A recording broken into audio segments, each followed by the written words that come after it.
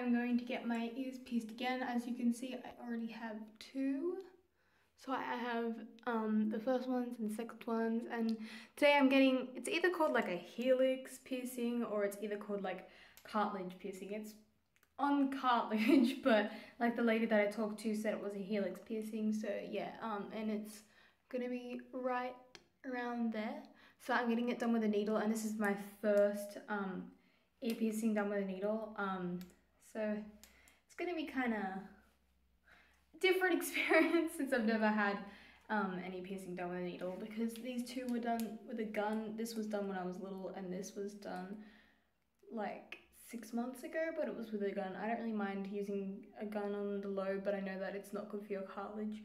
But yeah, so yeah, and this is also the first cartilage piercing I've had, and I'm having it onto 2 ears, and yeah, we're gonna go now. Hey guys, so it's a little bit later in the day, and I thought I would film this a little bit later in the day, so car, go away. Anyway, so that I could like have more experience on like the pain and like how it's been settling and stuff. So definitely more painful than these 2 here. These 2 are fully healed. I had this done 5 months ago or something like that, and it took a long time to heal. I had these 2 done with a gun. This one, obviously, because it's cartilage, was done with a needle.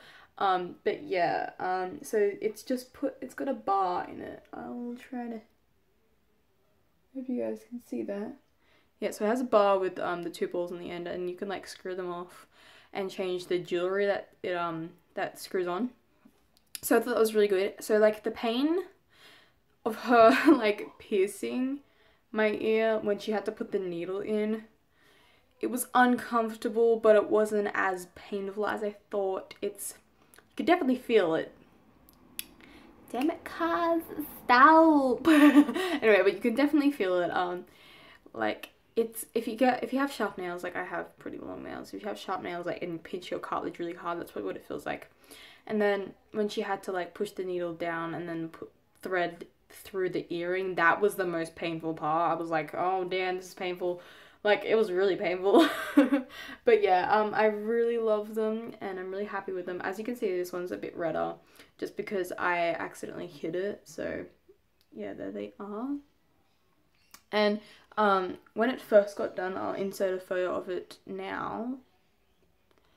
But yeah, when it first got done, my ears were really red because my ears, 1, just got pierced, and 2, get irritated really easily.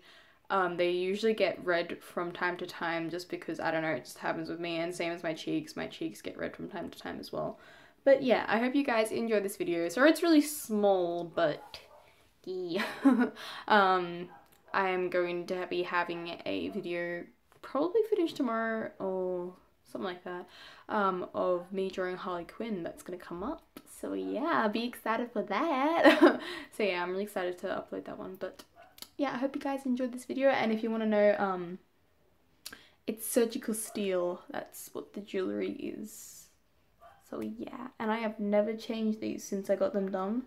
I refuse to because I just don't wanna. But you know, one time I will. Like, you know what? I'm gonna do an earring collection video one time, because like, if you can see, all of in here is like bags on bags of earrings. Like, you see these? I have too many. So if you want an earring collection video, comment down below.